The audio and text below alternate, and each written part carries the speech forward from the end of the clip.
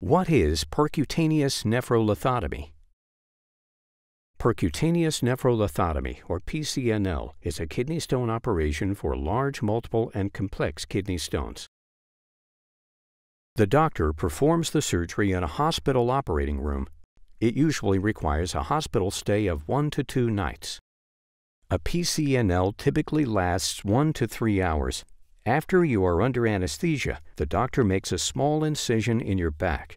The doctor inserts a protective sleeve called a sheath through your back and into your kidney. The doctor then passes a video scope called a nephroscope through the sheath to locate, fragment, and remove the kidney stones. To help your kidney heal and drain urine during the healing process, your doctor may place a nephrostomy tube or a ureteral stent at the end of the procedure.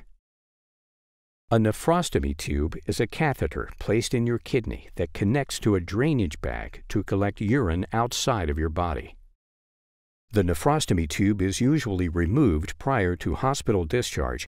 Sometimes patients go home with the nephrostomy tube, and it is removed several days later during a follow-up appointment. A ureteral stent is a small plastic tube that is placed in your urinary tract to help control swelling and allow the kidney to drain urine. The stent typically remains in your body for 4 to 14 days and is then removed during a follow-up appointment.